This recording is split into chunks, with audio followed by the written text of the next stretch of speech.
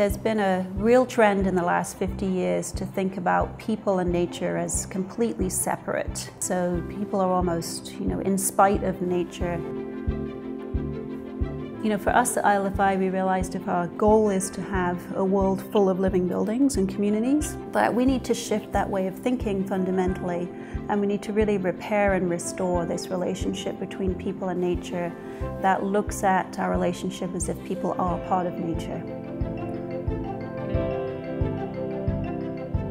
The Bullitt Center is really pretty remarkable. It's hard to understand until you visit it exactly why it's as remarkable as it is. It's like this, as Dennis Hayes would say, a tree popping up in the middle of a reasonably bleak, concrete, urban environment that demonstrates not only what buildings could be, but also what an architecture for Seattle and for this place and climate should really look like.